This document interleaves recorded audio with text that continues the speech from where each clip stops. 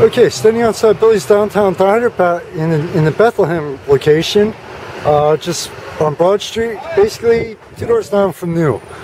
First time in here, this one just actually reopened after several years, and they also have a location over on Hamilton Street and 9th in Hamilton. But I just got to do a quick review here. From what I heard and saw of the one over on Hamilton, I saw their prices. I was hesitant, really hesitant to go there because there's a lot in Lehigh Valley. There's a lot of new high-end restaurants that are opening up.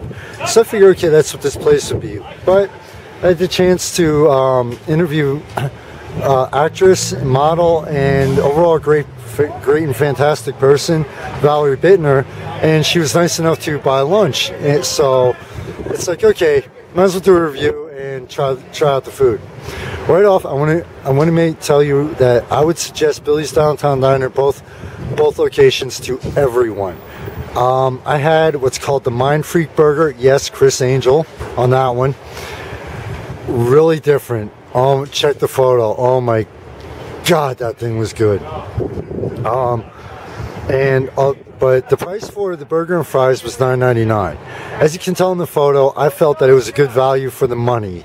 I actually had to force myself to finish the fries, and I was pretty hungry at that point.